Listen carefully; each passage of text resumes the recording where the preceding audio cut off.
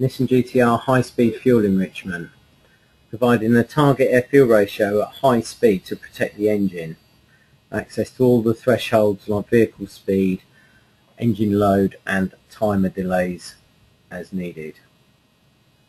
This provides a target air-fuel ratio during high speed based against vehicle speed, engine load and a timer delay. So I can't actually show you the maps that are in there at this particular moment, but what we do have is a log file showing the high-speed fuel enrichment feature working.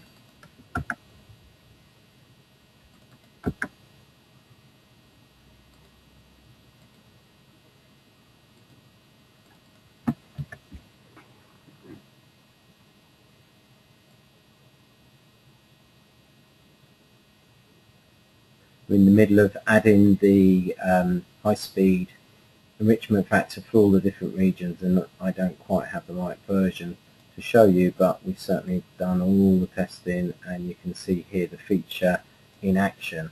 So what we have here is the green line is the AFR,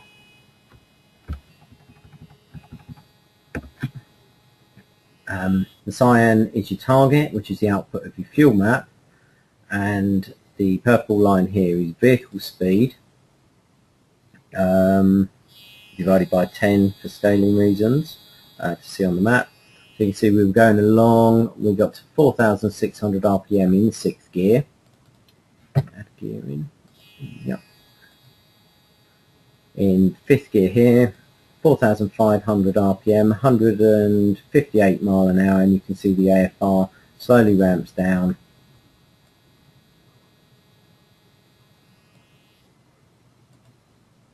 to 10.5 AFR.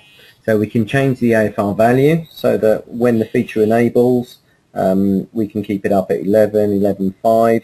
We can also change the time period that has to expire before the feature comes in. We also have to the engine load threshold so that you can get the feature in working earlier if you wish, and we also have the vehicle speed that's allowed to work. So you can set the vehicle speed load to stop the feature happening. We also have the what's the correct word to use? The ramp rate, where we ramp in and out of the feature. So you can see here, if we set this against time, it's quite a gentle. It's quite a gentle feature, happening really over about a second here. The standard car tends to ramp in over around 3 seconds. The time period's around 3 seconds, and it ramps in again over around 3 seconds. But we can make it come in more aggressive, so you can have it come in more quickly.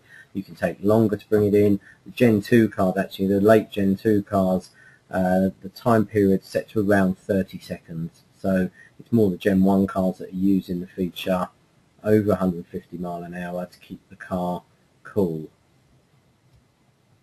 So this will be in the software very soon.